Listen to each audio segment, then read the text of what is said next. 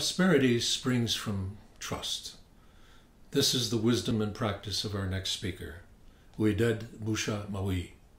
In 2011, the people of Tunisia launched the Jasmine Revolution to restore democracy. She was the president of the Tunisian Union of Industry, Trade and Handicrafts, a powerful employers group. When Tunisian democracy was threatened with violence, Ouided was among those who stepped forward to protect a peaceful democracy. In 2015, the Nobel Committee awarded Ouided the Peace Prize for the building of pluralistic democracy in Tunisia. Here to address the United Nations is Ouided Bouchamaoui. Thank you so much, Michael. I'm so happy to be here, and I'm honored to be invited to speak at this conference on a subject which is very close to my heart and my persona. Thank you so much for this wonderful initiative. For me, to assemble a global network of peace educators is very important because it allows us, to establish a culture of peace. Peace education must be widely accepted by all nations, societies, and cultures. They require the abilities and knowledge to foster peace, both for themselves as individuals and for the larger world. All educational institutions must provide students with possibilities that will help them become not only happy individuals, but also productive members of society. The school, because it's one of the privileged places for the training of future citizens, the vector of new values, but above all, because it's not spared either by the wave of violence which rages in society. It must educate for peace. To do this, it must be part of a real citizenship education project based on dialogue, consultation, participation, cooperation, and fight against exclusion. To develop the moral and civic sense of those, it trains to make them men and women devoted to the common good, respectful of the laws and rules of social life, and working to improve them in the direction of justice, equity, and mutual respects. Peace must be positive and founded on human rights, justice, equality, dignity, and so on.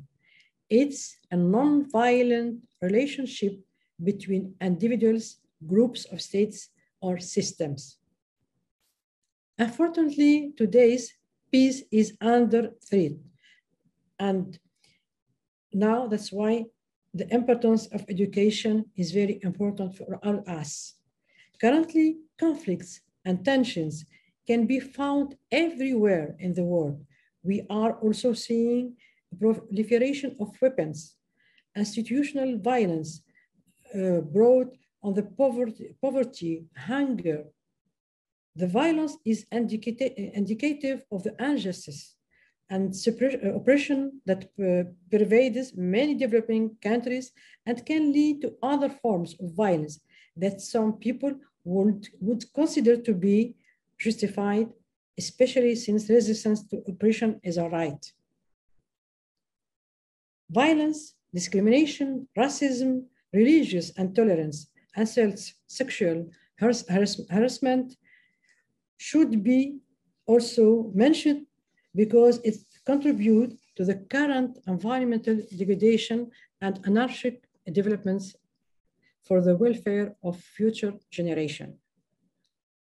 Not to be outdone, the school also experiences the effect of this structural violence because it's an institution of society and conforms to its rules, reproducing the inequalities and conflicts of values.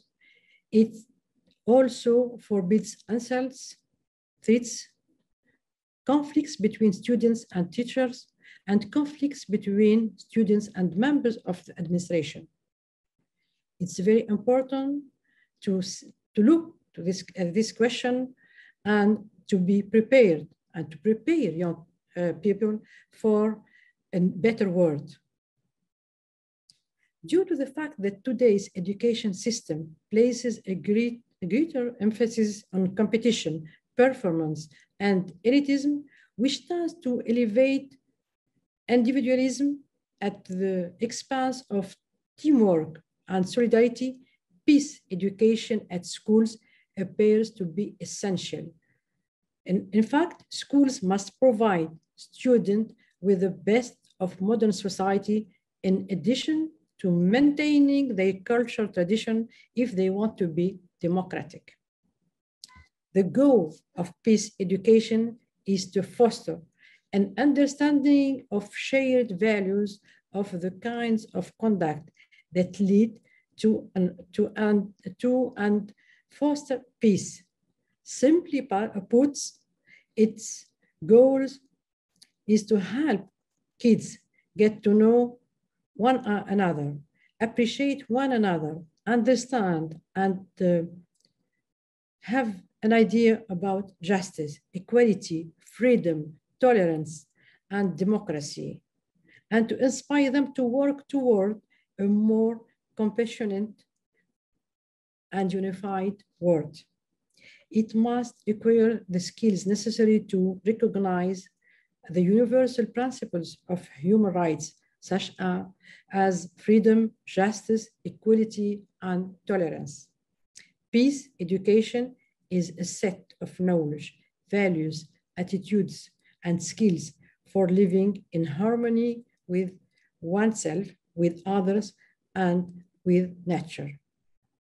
At school, it's a way of living relationships and peers, a way of setting conflicts, exercising authority, and reacting against injustice. I really call all of us to do our best to promote this Peace Education Day. Thank you so much. I am adding my name to the petition for a Global Peace Education Day. So please follow me and sign this petition. Thank you so much.